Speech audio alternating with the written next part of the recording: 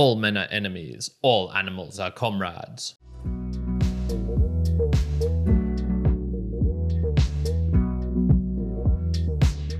Welcome, my Mere Mortalites, to another round of the book reviews. My name is Kyrin, host of the Mere Mortals podcast, but also this one where I dive deeper into the books that I'm reading to give you the juicy information contained within, to extract some themes you might not have realized, and to also learn more about comrades and the USSR. Indeed, we do have Animal Farm by George Orwell.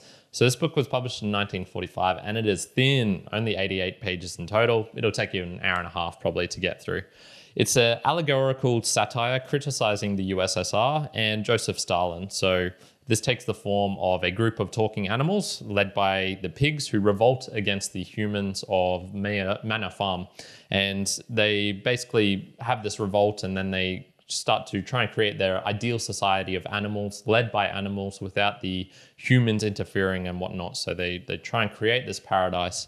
And this is done through the form of animalism, which is their kind of ideology, their way of knowing what is good and what is right. And this is how the principles of their utopia will be formed.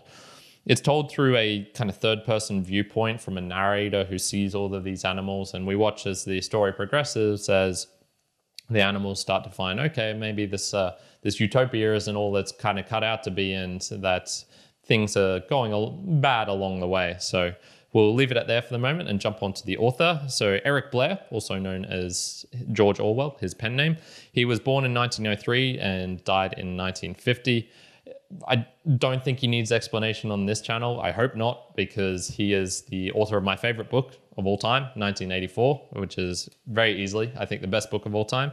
And this book in particular, Animal Farm, was formed from his experiences by fighting in the Spanish Civil War, and most famously in another book of his, Homage to Catalonia, and also working in the BBC. And so he kind of got this aspect of journalism, of people, of psychology, and he wrapped it all up into this kind of one neat package. So let's jump into the first theme, which is communism. Great in principle, terrible in practice. So what is communism and why does it kind of get started? And it seems to start off with something innate. There is just something in humans where we feel the pain of injustice, where we need Maslow's hierarchy of needs. We need shelter, we need food, we have these desires, these actual physical real world needs that need to be met. We have values of honor and hard work, and maybe you could even call this karma. And we notice things like inefficiencies in the world. We notice stuff. And so there can be times where we look at the systems that we create of how we live together and go, that's a shitty one. This is a crappy system with kings and queens who, they're parasites. They live off the land of us hard workers, of us proles and whatnot. And this is kind of where communism starts. And so we kind of have all these philosophies that start to come with that, from each according to his ability, to each according to his need. And so this is the idea that we should all have this kind of communal working spirit, and that there shouldn't be people who are leeches and parasites who have this extraordinary wealth, who live way better than the rest of us, whilst there is injustice and inequality in the world.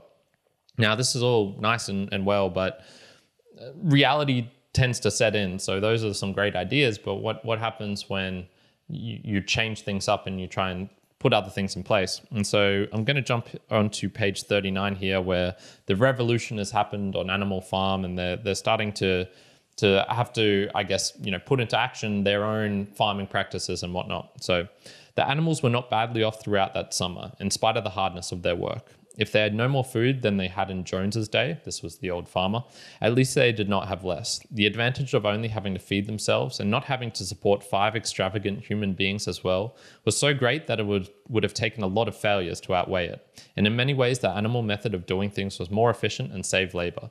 Such jobs as weeding, for example, could be done with a thoroughness impossible to human beings. And again, since no animal now stole, it was unnecessary to fence off pasture from arable land, which saved a lot of labor on the upkeep of hedges and gates. Nevertheless, as the summer wore on, various unforeseen shortages began to make themselves felt. There was the need of paraffin oil, nails, string, dog biscuits, and iron for the horses' shoes, none of which could be produced on the farm. Later, there would also be need for seeds and artificial manures, besides various tools, and finally, the machinery for the windmill. How these were to be procured, no one was able to imagine. So we kind of have this setting in of reality. Okay, we've kicked out all the bad people, and maybe we've gotten a couple of benefits because now there's not as many people. There's not as many kings and queens, or in the case of USSR Russia, this was the Tsars, these kind of princes, this bourgeois class of all of these people. We've gotten rid of them. Beautiful, and so you kind of see some benefits from this. But then there's also the reality of, okay, how are we going to feed ourselves? What else is going to change? And this is where there's this kind of heuristic called Chesterton's fence comes into place. And there's an asking, if a fence is in a field and you want to tear down that fence as kind of a revolutionary, it's important to understand why the fence is there in the first place. And so with communism, you can kind of see they didn't care. They didn't care why there might have been princes or ruling classes or things like this. It didn't matter. And it didn't matter if they had a role to fill either. And so they would just get rid of them. And so this is where, did the humans do anything on Animal Farm is a question that the animals might have been willing to ask, because sure, they were tough, sure, they were arbitrary in some of their rules, and sure, they would have these injustices of killing animals, of working them hard and whatnot. But did they do anything at all? Was there reasons for this? And so this is where I guess unintended consequences, which is a big part of communism, tends to come in. As I said, it's great in principle, but it's terrible in practice. And so this is where we see, okay, jealous farmers come in and try and destroy this windmill. They do destroy the windmill, which is going to provide prosperity to all of these other animals. We see kind of the best of the animals, they get abused. And so the main workhorse, forgetting his name at the very moment, he gets basically worked to death. And so there is no Boxer was his name. He gets worked to death essentially until he breaks down and can't be, is of no more use. We see that this kind of reality of the harsh winters of life on the farm kind of trumps the ideas that come from the pigs, that come from this animalism. And in the end, things aren't going as great as they think they were. And in fact, they're tending to get a little bit worse. And then it goes from a little bit worse to a lot of bit worse. And I don't think I need to explain further of why communism killing 100 million people in the kind of 20th century is a bad thing to have happened. But this also then finally gets us onto, I suppose, the second theme, which is ideologies. The problem is the humans. And so we have in this book this animalism. We had communism in the real world. We had fascism. We had all sorts of isms, and basically all ideologies end in this kind of ism. The ism is the set of rules of things that happen, and there tends to be this kind of distortion over time. So rules are great. If we could all follow the rules, then we could choose which rules we want to play by. We could know exactly what is going to happen in the future. We could plan for it. But this doesn't tend to happen, and they tend to change. And so I'm going to jump onto two aspects of the book here. So on page 15, we have the 7 commandments of animalism. And these are: whatever goes upon 2 legs is an enemy. Whatever goes upon 4 legs or has wings is a friend. No animal shall wear clothes. No animal shall sleep in a bed. No animal shall drink alcohol. No animal shall kill any other animal. All animals are equal. And this is brilliant. They've got these rules. They're very clear on what they stand for. And this is all, if these are followed, it's going to lead us to a better time, a better place where the life will be better than it once previously was. Unfortunately, we see this distorting of these rules, and as we get closer towards the end of the book, so this is on page 84, we see what all of these rules have condensed down to right at the end. And so instead of the 7 commandments, there was just now a single one. So for once, Benjamin consented to break his rule, and he read out to her what was written on the wall. There was nothing there now except a single commandment. It ran, and this is all in capitals: all animals are equal, but some animals are more equal than others. And then, that basically shows how these distortions have been happening. And there was other examples in the book where instead of it being, no animal shall kill any other animal, it becomes no animal shall kill any other animal without just cause or without reason. No animal shall drink alcohol except blah, blah, blah. No animal shall sleep in a bed with sheets. And the pigs are saying, no, but we don't sleep in beds with sheets, that sort of deal. And this is the kind of thing that happens. Is it subtle, or is it a natural process? Is it manipulative? Is it evil? Are people willingly doing this? In the case of this book, you say, okay, yeah, it's the pigs. They are the ones who are changing the rules. They're making it so that things are easier for them, are better for them, so they don't have to work out in the fields. And this is where it's like, oh, okay, this is okay. You're changing things. This isn't as what it used to be. We have this aspect of chaos and entropy as well, and this is kind of the default. So if you're doing a revolution, if you've got a new ideology and trying to put it into place, it's not just going to fix itself out and everything will work. No, someone must kind of be the leader behind it, driving it forward, making sure other people are following the rules, making sure that things happen the way they're meant to happen and whatnot. And this is where we kind of have this real analogy between there's the lead pig, Napoleon, and this is Stalin. And so what happens in the book? Well, the lead pig, Napoleon, he becomes, fatter, corrupter. He experiences, he betrays one of the other main pigs. This is Snowball, who has the parallel of Leon Trotsky in the real world. He becomes full of rage and hatred. He becomes power hungry and just wants more and more and extracts more and more from Animal Farm and from all of these other people, all these other animals, and by reducing their rations and whatnot.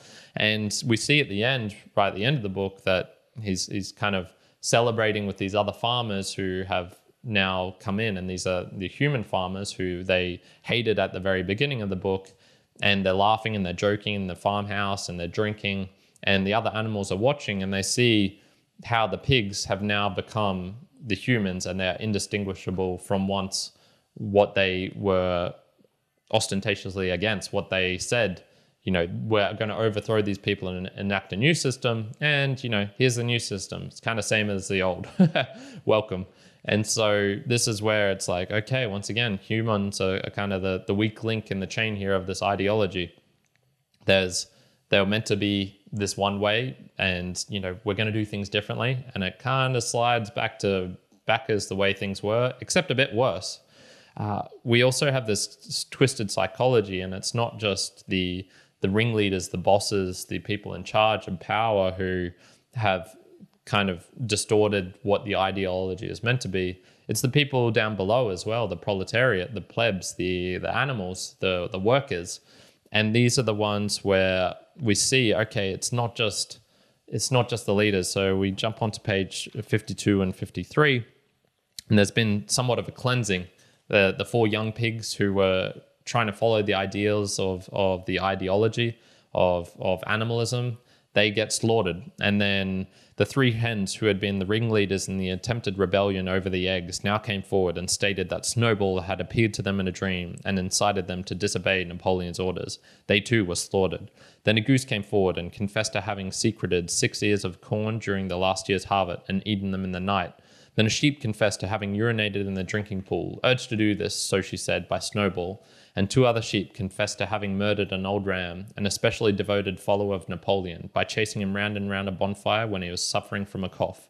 They were all slain on the spot. And so the tale of confessions and executions went on until there was a pile of corpses lying before Napoleon's feet, and the air was heavy with the smell of blood, which had been unknown there since the expulsion of Jones. So we see, okay, people are confessing to stuff they didn't even do. Or if they did do, it was such a minor offense, and yet there is this just huge overreaction of the people in charge to, okay, we're going to kill you. Not only does this happen, but all the other animals who witness this, what is their response to this injustice, to this tragedy, to this crime? They just go along with it. And in fact, they somehow get it in their warped heads that it was my fault, it was my responsibility, I need to work even harder because other people are doing things wrong. And so for animalism to live on, I must be the strong one. And we see this with Boxer, who then, instead of getting up half an hour or 45 minutes early, each day. He gets up an hour early each day to do more work. So everyone kind of contributes to the failing of the ideology, and so it's not just the people in charge, it's everyone. It's just a human thing. So this is where, okay, if you've got an ideology where you've got these strict and set rules, the rules change, people change, and this is why it can lead to such huge genocides or huge travesties such as the Gulag Archipelago, another amazing book if you want to read about the horrors and tragedies that happened due to a system like animalism, like communism, and it's pretty nasty. So watch out for it. So some observations and takeaways I'll get into. The book itself is just powerful, and I think it's powerful because of its condensation. He takes all of these separate aspects and somehow melds them into these, I guess, like simple small sentences or paragraphs which convey so much. So we see all the pride of these animals, and even though conditions aren't so great, it's still Animal Farm. We're still the ones in charge. We're not ruled over by any Jones or humans or anything like that, even though the pigs are starting to kind of act like it. We have the kind of old wise men and Benjamin the donkey, these people who kind of know what's going to go on, but they have no power to stop it themselves. We have the propaganda tactics of Squealer, of how he changes and distorts words, how he literally changes words of the 7 commandments and kind of gets caught in the act of it as well. There's so much in this which is so condensed where, it's not a book about communism per se, even though it is making a direct comparison with Stalin and whatnot. It's really a book about ideologies and how these things get warped and twisted, and how so many small little aspects kind of feed into this machine that ends up creating really bad outcomes for humans. And I think George Orwell really knew people, and he really knew systems based on his life and his following of principles. He used to be a communist, and then he saw how that ended up for people during the Spanish Civil War. He used to do all of these things. He saw it for himself, and then he explained it clearly and directly. And this is why I think kind of the fable also holds power in this case. Maybe it wasn't as clear and direct as going, Stalin did this, and then Stalin did that, and then Leon Trotsky did this, and Leon Trotsky did that, and then the proletariat did this. And you could probably write a book like that with the same amount of words, but I think there's something in the anthropomorphic animals. So this is, adding human qualities onto other things, and in this case, it being the animals at Manor Farm. And it allows somewhat for simplicity to kind of shine through. We see, okay, yeah, the animals are behaving in this way, and we can kind of understand it. They're simple creatures. It's sort of allowing the complexity of humans to be transferred over onto simple things, and we can kind of see, oh, okay, humans are simple, and this is why, they might self-confess to crimes. This is why they might ignore the tragedies or the slaughters going on in front of them, because they've got a propagandist who is very sneaky and has a great way with words. We can see how rules change over time. All of these sorts of things. I think it's this fable, the beast fable, the way that Orwell has written this book is just really, really allows the underlying aspects of the ideology of communism to kind of shine through. And this is where I guess some historical context is also needed. I can well imagine in the future this book not having the impact it's had, certainly on me, but I think on many people, because it is just too far in the past. Stalin, when did he die? In the 1950s, 60s maybe? There's just so much time, so much wrapped up with this. There were people alive today, just barely, who lived under communism.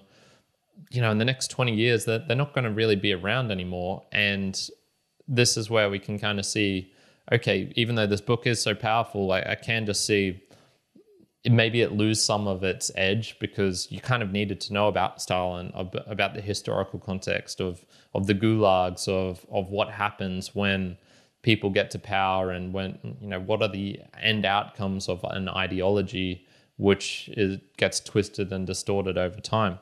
I think that kind of stuff can happen. So in summary, if I was a writer, this would make me want to give up writing. I think it's just so tightly written. Every sentence feels like it belongs. Every paragraph, it explains so much in so little words. I'd be very depressed if I was trying to emulate anything like this or to write a book myself.